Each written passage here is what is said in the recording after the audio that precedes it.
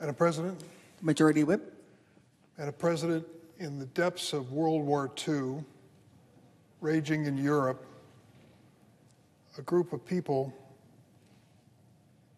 decided to charter a ship and come to the United States. They were Jewish people from European countries, and the ship was known as the SS St. Louis. It went to the port in Havana, Cuba, and was turned away, tried to land in the United States and was turned away again, and eventually returned to Europe, a boatload of Jewish people. Hundreds of them died in the Holocaust. We reflected on that after World War II and decided it was not a period in American history that we should take pride in, but a lesson to us of what happens when people are in desperate situations and ask for help. And so I believe it was in 1951 that we entered into a Geneva Convention and an agreement when it came to refugees who sought refuge on your shore.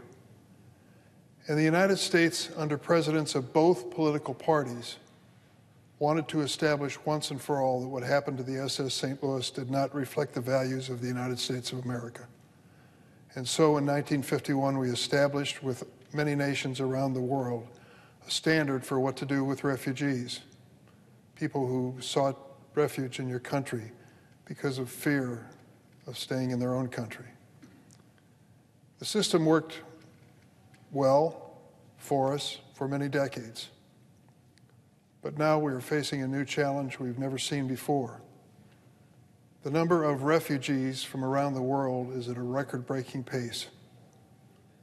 Some refugees because of war, some because of fear, religious belief, state of the environment, and they're moving in massive numbers all over the globe, particularly into Europe and to the United States. So we've seen record-breaking numbers appearing at our border to the south of our country. And we've heard from the other party quite a bit about this. Deservedly so. I'm a person who believes in immigration.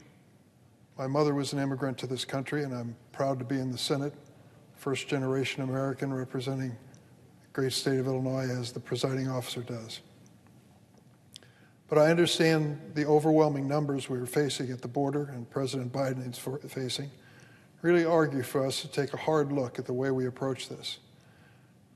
If you've ever been to an immigration court, and I have, in the city of Chicago, it is an overwhelming experience. You see people standing 3 and 4 deep against the wall, waiting for their numbers to be called. And usually, in fact, almost without fail, their cases are postponed for another 6 months or another year. It takes years for a person's refugee claim to be litigated. That's just plain wrong. Justice delayed in this situation is clearly justice denied, and the fact that half of them don't win in their litigation is an indication that if they were tried at an earlier date, the resolution of their future would be obvious. So now we hear from our Republican friends that before we can provide any more military assistance to Ukraine in their war against Vladimir Putin, the war criminal from Moscow, if we're going to provide any assistance to Israel to fight off the Hamas terrorism group, we have to resolve the problems at our southern border before we can go forward. It troubles me, Madam President, because I've been working on immigration for at least 20 years, maybe more, and I know how difficult the issue is. It's hard to explain in the United States of America, a nation of immigrants, why immigration is such a hot, controversial topic. Virtually everyone in this country is only a generation or two removed from being an immigrant to this country. And yet, there's been resistance throughout our history, unless we needed cheap labor to build the Transcontinental Railroad when we invited Chinese workers to come in. We treated them, unfortunately, in an inhumane fashion and didn't give them largely eligibility to become citizens. But we needed the labor, we needed the workers. It's happened many times before. What troubles me about the debate now about the southern border is it is one half of the immigration equation. Yes, we need order at the border. Yes, we need to have changes in the laws that reflect the reality of the overwhelming numbers from all over the world who are coming to our shores and our border. But there is also an incredible demand for legal immigration into this country even now. The presiding officer, my colleague from the state of Illinois, has legislation which addresses one aspect of that. Her bill, and I hope I describe it accurately, says that if you're an undocumented person in this country and you can pass the physical and the required test, background test, the like, you can serve in our military, and if you do it honorably, we will make you citizens of the United States. Do we need that? Do you know what the recruiting numbers are at the Army and the Navy and the Air Force? They can't reach their quotas each month. They can't find enough people to join our military forces. And there are those who are undocumented who want the chance to serve and risk their lives for this country. Should we give them the chance? I think we should. And let me tell you about others that we need. In my state of Illinois, in inner city in Chicago, in the rural areas downstate, we're holding our breath, hoping that we can keep hospitals open. You know why? We don't have enough medical personnel. And yet there are people all around this world who have medical credentials as doctors and nurses and skilled technicians who want to come to the United States, but we don't give them the chance. I think it's a reasonable thing to do. I think it would make us a better nation and a healthier nation. Keep those hospitals open, and they're desperate to find new personnel. We need legal immigration for that. The same holds true when it comes to agricultural workers. In our state of Illinois, we desperately need them for virtually every aspect of farming and agriculture. Are they available and ready to come? Yes, but they need a change in the immigration law to reach that. The point I'm trying to make is that there are many issues involving immigration. Enforcement and making certain that people come here are not a danger to our country is primary. But second to that is to make sure that we have an orderly process. And third, that we recognize that legal immigration is needed now more than ever. A few years back, I was a part of an effort called the Gang of Eight. John McCain, myself, Chuck Schumer, we came together and wrote a comprehensive immigration bill. It hadn't been done for over 25 years. We brought it to the floor of the Senate and it passed. You see, we have 11 million undocumented people in the United States. There are people who are raising families, going to work, attending the churches and synagogues and temples that you attend, and they're part of America, but legally they're not on the books.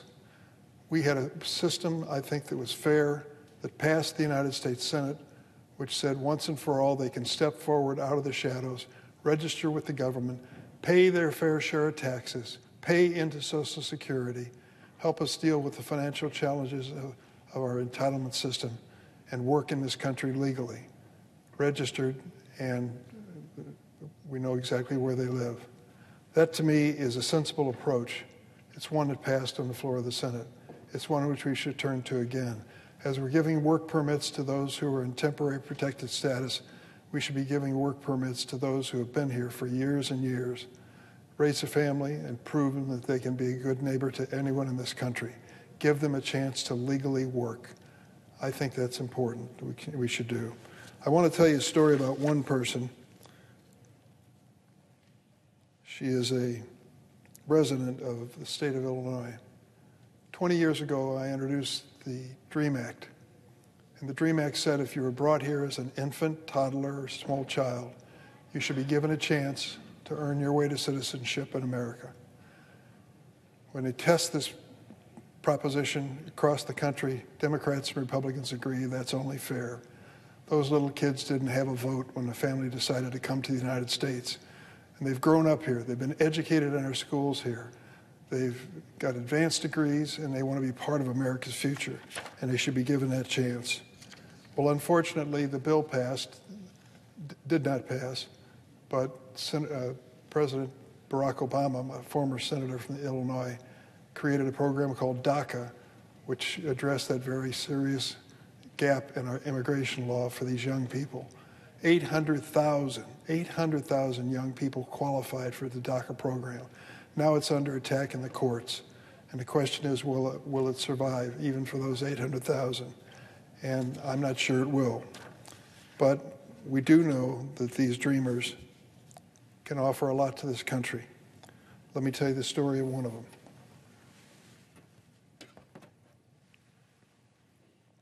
Her name is Mitchell Soto Rodriguez. She first came to Blue Island, Illinois, from Mexico City as a 9-year-old with her family. She made Illinois her home and worked hard and studied hard. When she was a sophomore in high school, Mitchell was in a car accident with her mom and sister. The police officer who came to the scene made an impression by being respectful, professional, and speaking Spanish to make her mother feel more comfortable. The experience prompted Mitchell to decide that she wanted to serve her community as a police officer. Mitchell obtained an associate's degree from Moraine Valley Community College in Palos Hills, Illinois.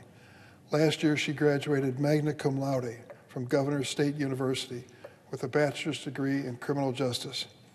Understanding how immigrants contribute to our communities, Blue Island decided to permit DACA recipients like Mitchell to work as police officers. Today, Mitchell serves her community as a part-time police officer while she's attending the police academy and working as a security officer at the local high school. But DACA was always intended to be a temporary solution for dreamers like Mitchell. Since President Obama established the program, Republicans have waged a relentless campaign to overturn it and deport these dreamers back to the countries they may not even remember. The permanent solution is enacting a piece of legislation that I did introduce 20 years ago, the DREAM Act. It would provide a path to citizenship for dreamers all across the country. Without permanent protections, young people have been forced to live in limbo and fear that DACA will be overturned by the courts. They have to renew their status every 2 years, which means their lives are in 2-year increments. In September, a federal judge in Texas declared the DACA program illegal, though the decision left in place protections for current recipients like Mitchell while her appeal is pending.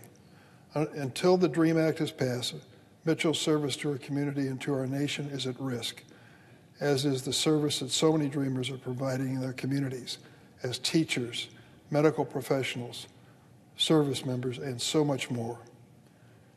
Immigrants have been a critical part of the American success story, and our nation needs immigrants like Mitchell and her family more than ever today.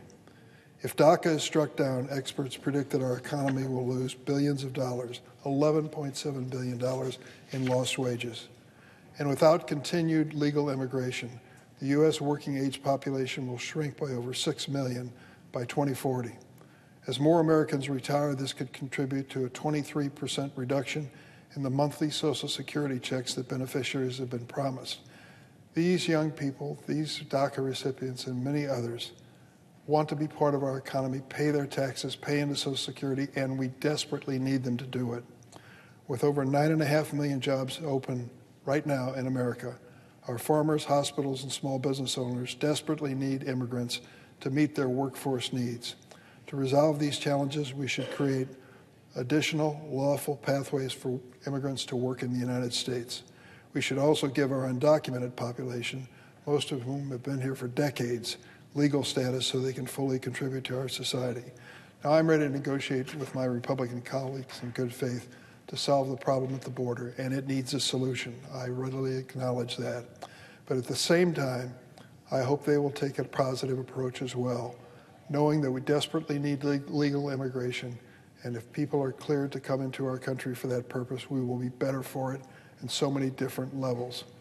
There are some on the other side, I'm going to be very blunt about this, who believe in the theory of not one more immigrant in this country. They don't know the history of the United States. They don't know what these immigrants have meant to us. In my family, and the families across the whole country, you can point to immigrants who've made a solid difference in building a family and building an economy which we all prosper from today. So let's get it right when it comes to enforcement at the border. But let's not tell half the story. Let's tell the other half of the story, that legal immigration is critical to our future. And people like Mitchell Soto Rodriguez, who is wanting to serve as a police officer in her community in Illinois, is an asset to this country, and we need her in our future. Madam President, I yield the floor.